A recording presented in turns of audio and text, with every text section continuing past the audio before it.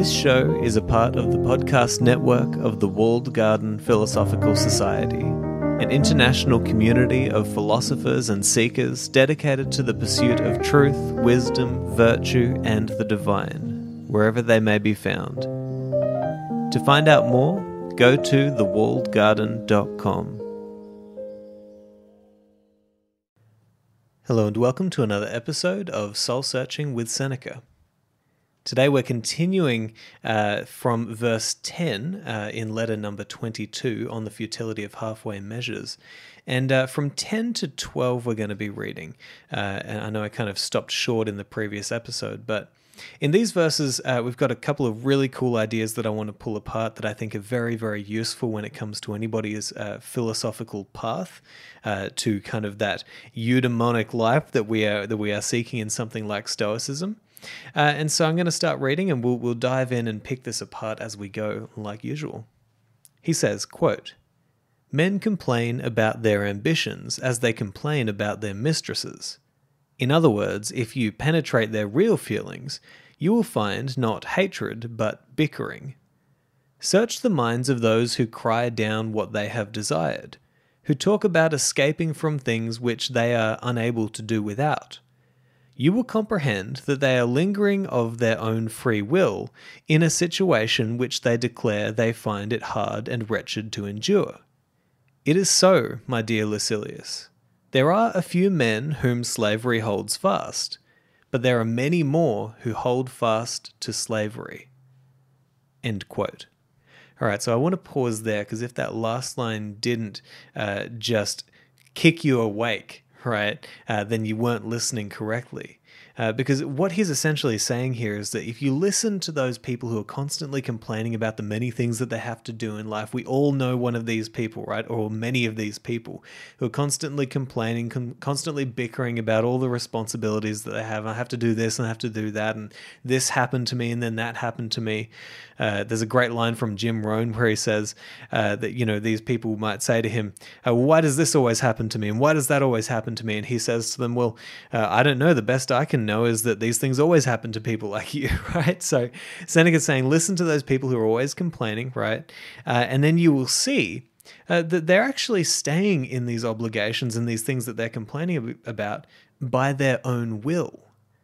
And so one thing that you could think about in life is if you feel as though you are enslaved to certain things, if you feel as though you are being tyrannized, if you feel like you have reason to complain about certain things in your life, first ask yourself, right, maybe do I need to grow up? Do I need to actually look at this differently? Am I just being ungrateful and resentful and angry, because I'm unhappy with how my life has turned out, right? Maybe you need to look at it differently, but maybe you also need to ask yourself, are you enslaved to these things?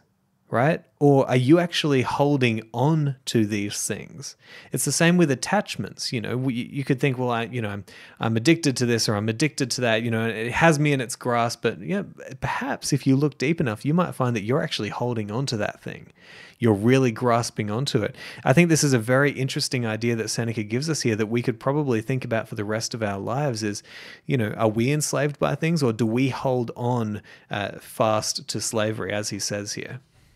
And so he goes on to give us some further advice. He says, quote, "If, however, you intend to be rid of this slavery, if freedom is genuinely pleasing in your eyes, and if you seek counsel for this purpose, this one purpose, that you may have the good fortune to accomplish this purpose without perpetual annoyance, how can the whole company of Stoic thinkers fail to approve your course? Zeno, Chrysippus, and all their kind will give you advice that is temperate, honourable, and suitable. But if you keep turning round and looking about in order to see how much you may carry away with you, and how much money you can keep to equip yourself for the life of leisure, you will never find a way out." End quote. So I really, really love these lines, and they actually remind me of something that I was taught when I was growing up in kind of the Christian Mormon religion, which is that Bible verse where Jesus says that no one who puts his hand to the plow and looks back is fit for the service of the kingdom of God.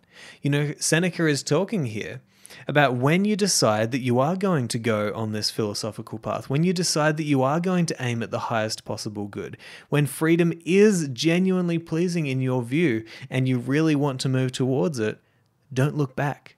Stop trying to see how much you can bring with you on this journey.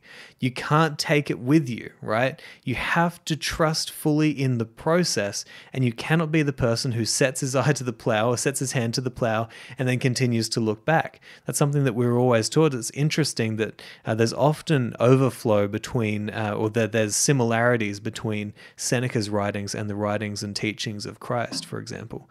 Very, very interesting stuff. But I just love this idea just because I know that it is so important. You know, if you're going to do anything, and well, no, not if you're going to do anything, if you're going to truly seek the highest possible good and try to aim at the highest possible meaningful life that you could live, and find freedom, as Seneca is saying here, don't look back. It's not serving you, and it's not going to help you on your path, and it will only keep you from achieving the results that others have achieved by truly letting go of those things that are less important. And so now reading on, we will see that quote from Christ saying, you know, those who put their hand to the plow and look back are not fit for the service of the kingdom of God. It's not that out of line with exactly what Seneca is saying here, and is almost a very condensed version of this whole paragraph. Because Seneca says, "Rise to a higher life with the favor of the gods. But let it not be the favour of such a kind as the gods give to men, when with kind and genial faces they bestow magnificent ills, justified in so doing by the one fact that the things which irritate and torture have been bestowed in answer to prayer." So again, what's Seneca saying? If you're going to go after freedom, which you should, and if you're going to seek the highest possible good for your life, then put your hands to work, right? Do the things that you need to do in order to achieve that, and don't look back. Don't try to bring your former life with you. Allow it to die off, right? Allow yourself to transform through that, and then rise and be clean, right? And live the higher life with the favor of the gods, and not the fake kind, but the kind that can only come from a truly worthy aim and truly worthy actions. Right, so this is very interesting stuff that I really find highly motivating. Just Seneca really encouraging us to go on this path. You know, you don't have to pull yourself away from your former life immediately, but start on that path.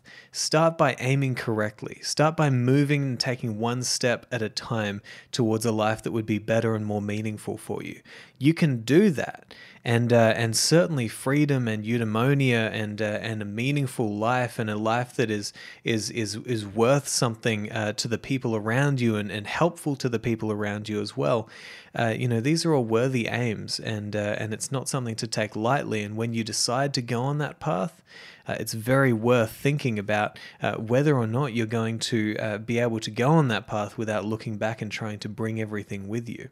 So anyway, in general, I think that what we're finding in this letter is just a wonderful account from Seneca on why he thinks that going halfway is just not going to be sufficient if you truly want to get the rewards of philosophy.